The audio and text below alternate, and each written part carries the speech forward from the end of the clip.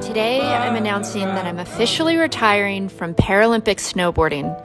From laying in the hospital bed after I lost my legs, wondering if I would ever snowboard again, to building my first pair of feet to snowboard in, to spending countless hours adjusting my legs and figuring out a way, to starting an organization with my husband to help others do the same, to helping to get snowboarding into the Paralympic Games for the very first time and going on to win 3 Paralympic medals, to all the fantastic places and amazing people that I've met along the way. You are what made this journey so special.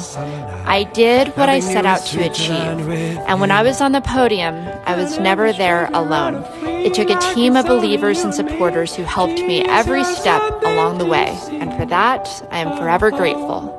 If you can see it, if you can believe it, then you can achieve it.